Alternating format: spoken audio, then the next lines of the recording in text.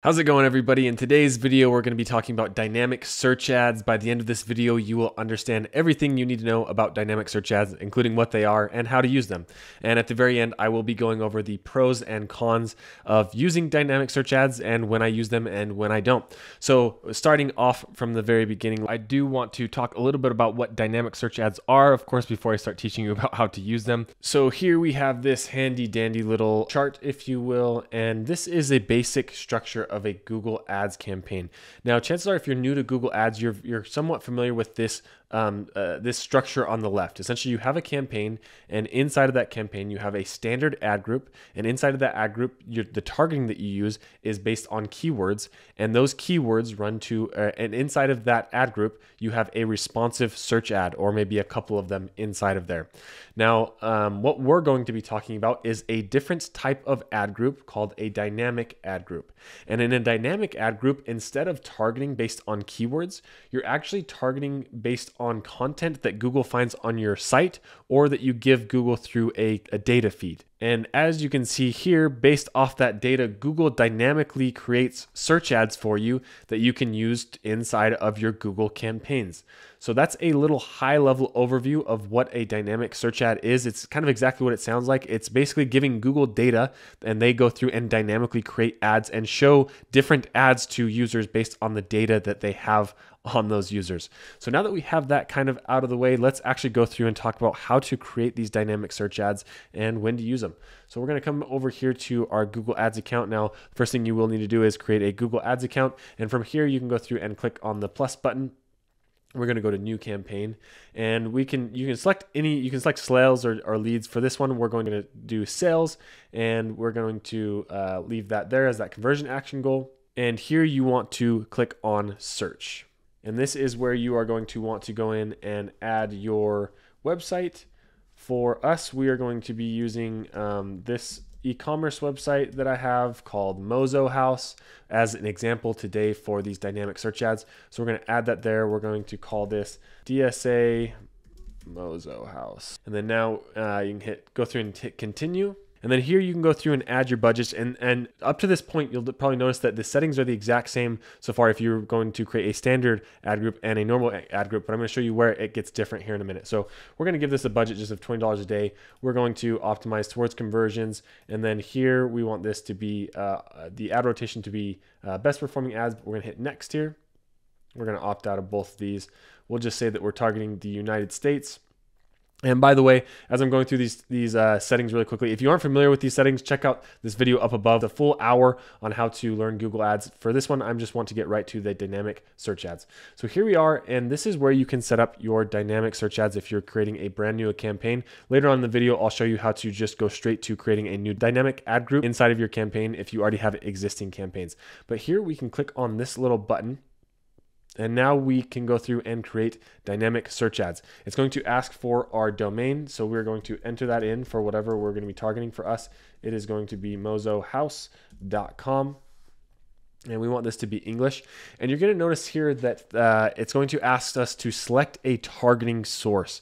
Now, there are 3 different targeting sources inside of here. There is use Google's index of my website. There's use URLs from my page feed only. And then use URLs from both Google's index of my website and my page feed. Now, for this ad group, we're going to keep it simple and go with the easiest route, and that is to use Google's index of my website. We'll come back later and I'll show you how to use the Google index and a page feed. And as you see, I've gone through and created a page feed. I'm going to show you how to do that as well. But for this one, we're going to come with use Google's index of my website. You can click in here to more settings, and you can set a start date and an ad schedule and campaign URLs. I like all the settings as they are now, and we're going to hit next. And that brings us here to this dynamic ad group where you'll notice there are 3 different options for targeting. Now, if we go back over to our Google Ads campaign structure, typically this is the section where you would go through and add target keywords. But remember, because we are doing a dynamic ad group here, we are going to do targeting based off of content from our website or from the feed. And then this is where we can go through and set that up. So as you can see here, there are a couple different options. The first one is to target based off of categories recommended from your website. So if we click inside of here, Google will go through and Google will go through and crawl your website and automatically pick categories that it could go through and target. So as you can see here, one of the ones that it's pulling from mine is bedding, duvet covers, bed linens, and then just scroll down, we have like bath mats, bath accessories, bath rugs. You kind of get the idea, right? And it gives you an idea of the search volume. So say that I wanted to target anything that was related to bedding on my website. Basically, it would go through and make ads to any of the pages that have content about bedding on my website. When you are using recommended categories from Google, I don't recommend going through and creating go through and adding multiple categories to the same ad group. What I mean by that is if I was to go through and create this campaign, I wouldn't want to, in this ad group, have both targeting bed and bath accessories, because chances are those accessories aren't going to necessarily mix, and the targeting and the headlines and the descriptions won't really match if it's someone searching for bathrooms versus bedding. So in this case, if you were wanting to create a ad group for bedding specifically, I would only target the bedding category, and then I would name this, our bedding ad group. And then I would come back after and go through and create one for the bath category, and then one for the kitchen category, or however your website may be broken out into essentially. So that is the first way to go through and target somebody with dynamic search ads. The second way that I want to go over is by targeting a specific web page. Now, say I wanted to target a specific URL, I could come into my website and I could grab one of the products here and I could say, yep, target this specific product as it comes through and clicks inside of here. And then I can go through and add that specific URL inside of there. And I'm going to exit out of this recommended category, because I don't recommend mixing these two. Either go with just the recommended, either go with the categories or with the web page targeting. Now, another thing that you can do if you want to take a more broad approach is you can create specific rules based on web page targeting. Here, this is just targeting the URL equals, but say that for my website, for instance, everything that's in the kitchen feed, you'll notice here that in the URL, it says kitchen. So if we go back and then I also come to this product right here, which is in my kitchen feed, I also have a URL contains kitchen as well. So I could come over here and I could say, I want to target any of the URLs that contain the keyword kitchen, and add that inside of there. Oops, and I got to come over here to create rule base. So URL contains, and then I want this to be kitchen, and then go through and add that. And the third option for targeting for your dynamic search ads here is the all web pages. This is exactly what it sounds like. This is kind of the lazy method when it comes to Google Ads. If you wanted to just get a campaign out there and target everything on your website, you could do that. However, I don't recommend this option because it can waste a lot of ad spend very quickly. So I don't recommend that option. So let's just carry on like we wanted to target this specific, I want to target any categories inside of here that are basically in my kitchen product collection. So we're going to come over to our search campaign. We're going to keep this in the URL contains that. And then now we are to the dynamic search ad portion. And if you call over here for a standard ad group, typically you are creating responsive search ads, but here we are going to be creating dynamic search ads. And if you're familiar with responsive search ads, it's a little bit different here. You're going to notice that the final URL dynamically is generated based on the landing page and the user search query. And then we have dynamically generated headlines and display URLs. The only thing that you have control over with these dynamic search ads is the descriptions themselves. So I'm going to go through and write a 90 character or less description for our kitchen products. So there we have a couple of descriptions that have been added, and we're going to hit done here. And you're going to notice it's going to give you the option to go through and add a dynamic search ad. I do recommend coming through here and actually going through and creating at least 2 to 3 dynamic search ads per ad group. Go through and add different descriptions so Google has more to test. For the purpose of this tutorial though, we're just going to hit cancel here and go and hit next. We're now going to be asked to go through and add a couple of different site links. So I'm going to go through and add some site links here real quick. Basically for this, it makes it really easy because I want to do one for accessories. I'm going to grab this here.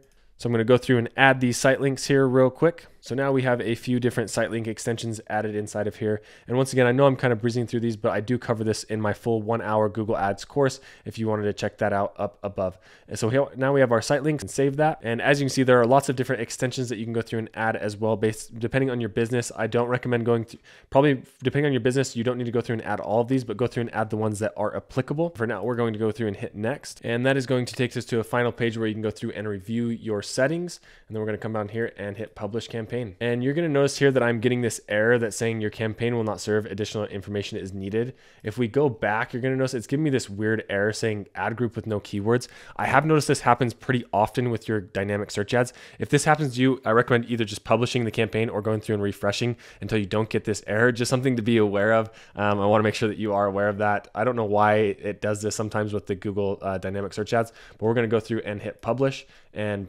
publish anyways, basically. And that will bring you to a view that looks something along the lines of this.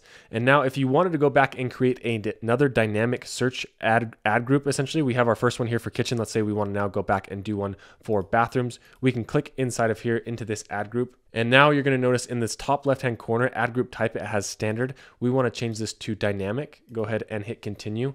And here is where you can go through and create a second ad group. Say that this one, we wanted it to be our bathroom targeting. You go through and do the bathroom targeting here and follow the process basically from there. Now I do want to take a step back and go to the settings on and show you how to upload a page feed in case you want to do targeting that way real quick. So let's jump over to that section. Now, as I mentioned, I did want to go through and show you how to use a page feed targeting in case you wanted to go that route. So this is for if you want to use URLs from a page feed only, or you wanted to use URLs from both index and website page feed. And as you can see here, I have this little option. You have to go through and create this inside of your account. I'm going to show you how to do that. So if you come over to this URL, I'll leave a link to it down below. This gives you a template, Google Sheet template that you can go through and download. And once you go through and click this little tab right here, it will create something that looks like this for you to go through and create your page feed. Now, as you can see here inside the page feed, it's really simple to create. All you need to do is go through and add your page URL, and then you can come through and add a custom label for targeting. What that looks like, you can see here is you have category and then underscore page equals shoes, or you could have a single product or a state, or if you're like a hotel, or a good or service essentially. What this looks like as an example for my store, here's one that I've gone through and filled out. You can see here I have the URLs, and then I have the category page underscore equals bath. So you can see here, here's all of my bath URLs, and here is the product category. They all contain bath. Where this becomes powerful is if you have products that are mixed and matched and you want to target those in specific ad groups.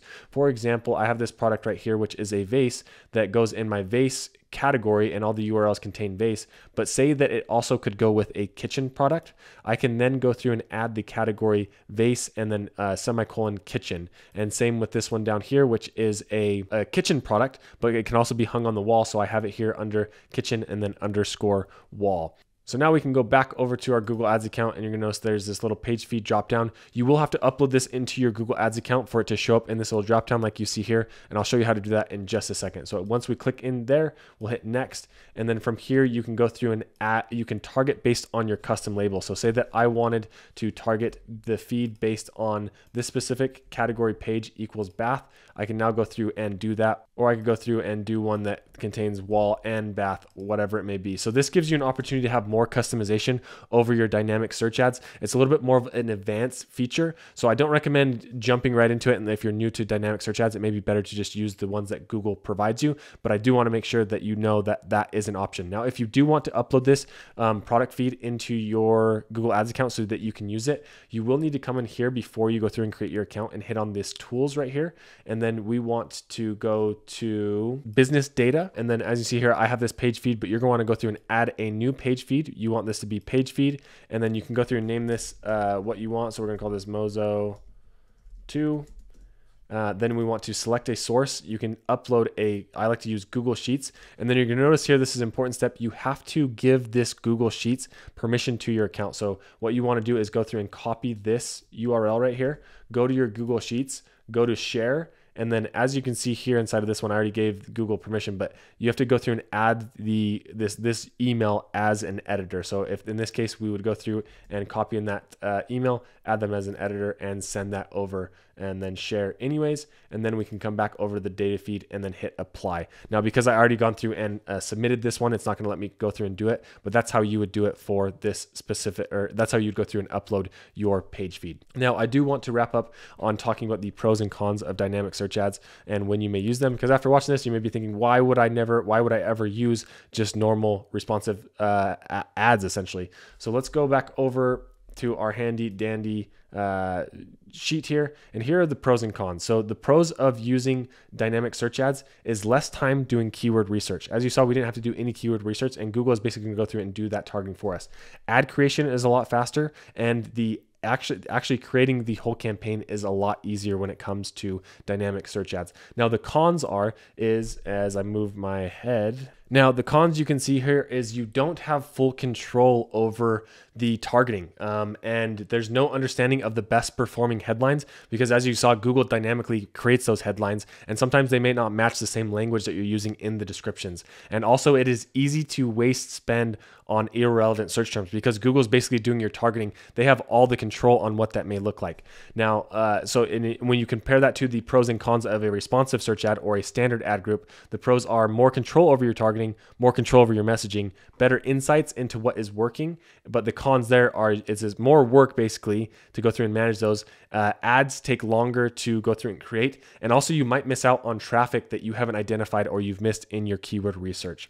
So take the pros and cons for what they may be. Me personally, I like to test both dynamic search ads and standard ad groups when I'm running a new campaign. I think both of them have places in the Google Ads ecosystem, and both of them are handy in certain situations. So take that for what it's worth. Hopefully you found this video helpful. That's everything that I have for you today. Like I said, if you want to learn more about Google Ads, I recommend checking out this video right here, and we'll see you in the next one.